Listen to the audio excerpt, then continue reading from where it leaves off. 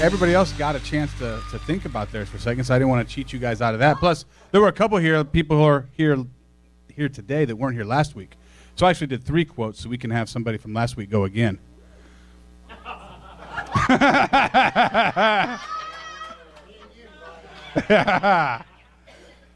Well, Mom, you get to go first, so I'll actually let you, you're not going to be able to see them, but I'll let you choose one. And you have till the end of offering. Well, I'll be doing offering. Oh, well, I can grab that till after the next song, but you need to come up here and read it so everybody knows what your quote is going to be. Even if the whole world is telling you to move, it's your duty to look them in the eye and say, no, you move. Steve Rogers, Captain America. Captain America made this list a few times. I picked out Pastor Bob's personally, so he'll get his afterwards. And then we do have a third one, so we'll kind of see. I guess we'll leave it up to Pastor Bob. He could maybe hand out the other one if he wants to, the one that's not his. So, all right, you ready to do offering then? All right. I can't decide if I want to give you the quote first or try to explain it first. Explain the quote. All right, go ahead and read your quote. Oh. You might want to use the microphone. Here you go. I am Groot. I am Groot from Guardians of the Galaxy. The little fuzzy. It's a tree.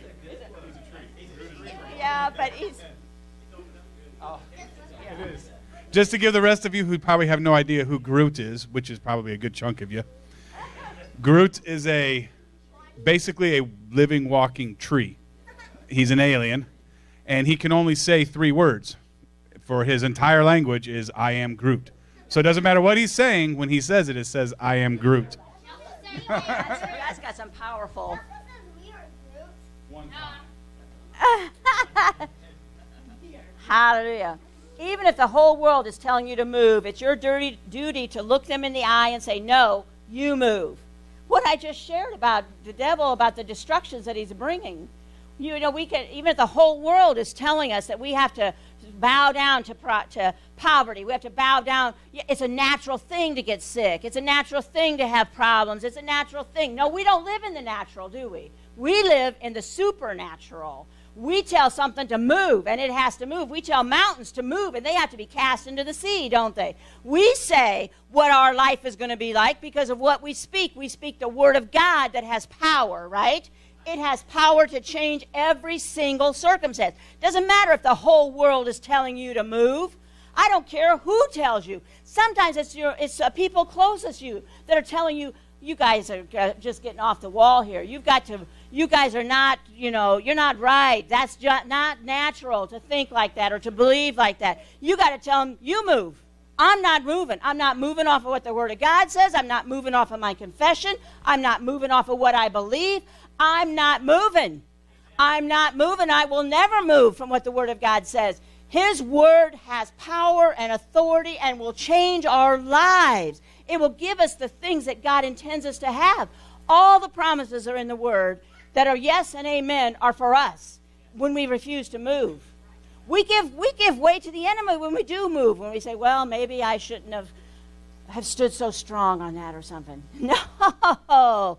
You keep standing strong. You keep standing strong. You keep being that warrior until you see the victory.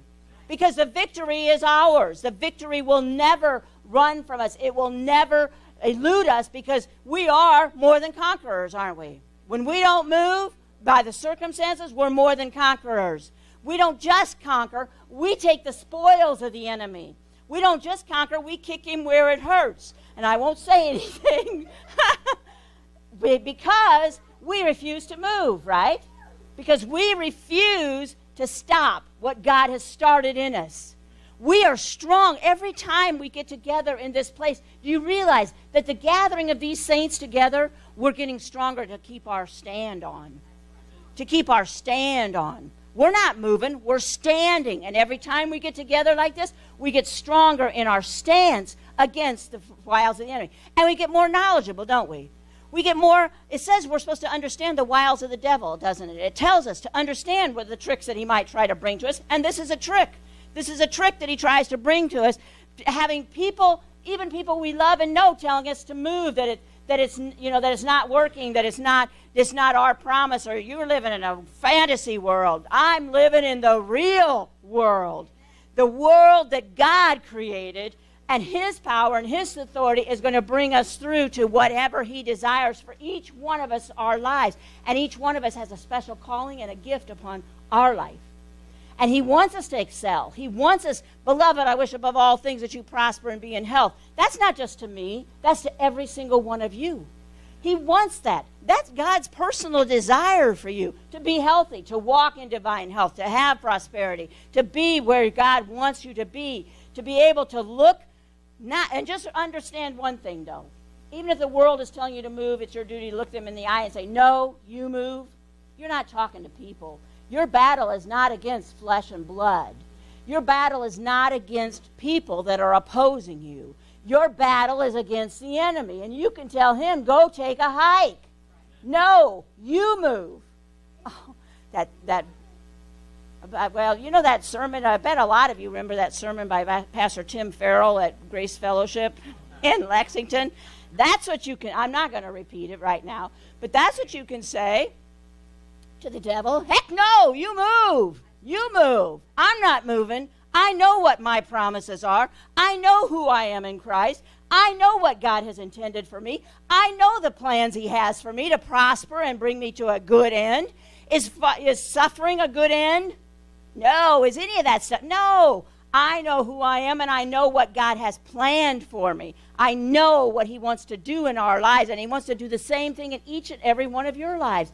He wants to bring you to that point where you can say, I am a Christian. I walk in prosperity. I walk in divine health. I have the best relationships, everything where God intends it to be. That's what our goal and our purpose is to be able to share the gospel with other people and to be a shining example to other people of the love of God, isn't it? Hallelujah. Like Aaron and Groot. I'm a man of few words. I am Groot. Yeah. When I first saw that, because he is a tree, the first thing that came to my mind is out of Psalm 1, verse 3, it says, he shall be like a tree planted by rivers of water that brings forth its fruit in season, whose leaf shall not wither, and whatever he does shall prosper. And it's talking about the man that's blessed. You and I, we're blessed.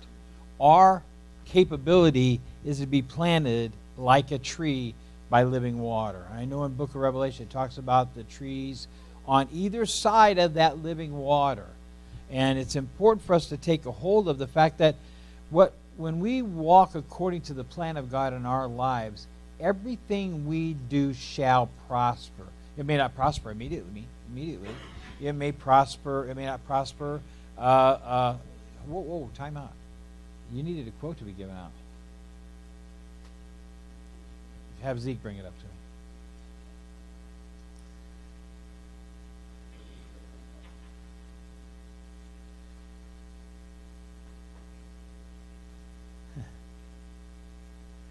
All right.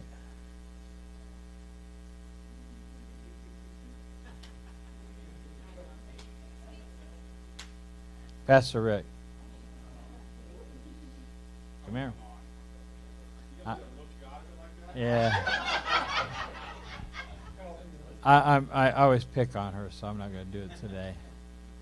You remember this, because it won't happen again. Besides that, we're going to take all four of you out of that row.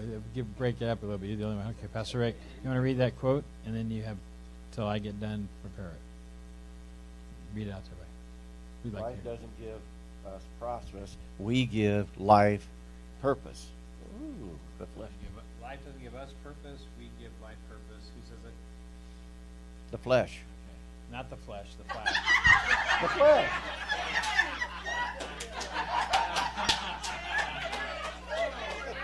I'm sorry, but I'm dyslexic and I get things mixed up. Go sit down. You got time.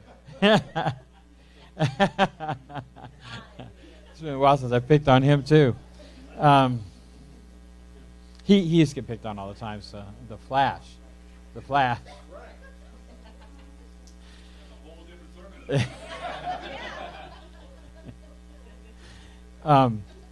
As I was saying, we are blessed, the blessed people of God. We, us, are people that are planted by living water, and that we shall prosper when we put root in. And I looked at that name, I am Groot, which really they added a G to the word root. Well, in Psalm 80, it says this. Find it. Psalm 80. Oh, I have it over here. That's right. Because I wanted to read out the New Living. I didn't bring the New Living. Psalm 80, verses 8 and 9 says this: You brought us from Egypt like a grapevine. You drove away the pagan nations and transplanted us into your land. You cleared the ground for us, and we took root and filled the land. That's what we're supposed to do. Actually, that's the whole purpose. I mean, I probably could go right into my sermon off this quote. I won't, but the whole purpose of the ambassadorships is for us to take root in the communities. That's what the year of that we're in right now of awareness is all about, is becoming aware of who we are.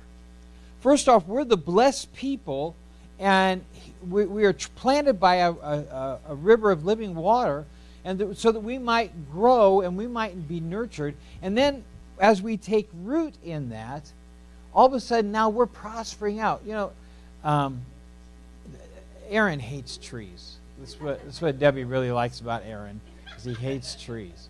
And I remember watching Aaron get up in that tree, especially the pine tree, and he climbed up to the top, and he's hanging on with one arm, and he's got his feet on stubs that he's already cut off branches, and he's swinging that chainsaw around, and he's cutting that tree down, down, down. You know what? That mentality of taking down something that you don't want in your life, and that's what that pine tree was all about. It was ugly, it was tall, and he just went in and chopped it a bit at a time. He didn't come in and take it all out at once. And sometimes you can't come in and take things out of your life all at once. Now, you can some. We know some people in here that happened to. But sometimes you just got to pick away at it, peck away at it, peck away at it. But when you're operating in that blessed system of God, you have the ability to stay very focused on what you're doing so that you can take root. So now all of a sudden, in that place where that tree was, we've got all kinds of pretty plants and all kinds of stuff that can grow over there now. Why? Because we rerouted something. As it says here, he says, He took us out of Zion. He took us out of Egypt like a grapevine. You drove away the pagan nations and transplanted us into your land. You cleared the ground for us. He's already made the ground clear for us. He's already taken us to the point where we can go out and do what we need to do. The ground is ready. Jesus said to his disciples, he says that the harvest is there, but the laborers are few. He's waiting for us as Christians to get a hold of this thing. He's waiting for the body of Christ to step up and say, you know what, I'm tired. How do I want to finish? Do I want to finish strong, or I just want to sit back? Okay, I've got all these blessings. I'm not going to hell. Now I'm into my stuff. But it's like, the thing is that when we realize that we are called to do something, we can take inspiration from people right here. We can take inspiration from Rob and Gail that said, we're called to do this base program.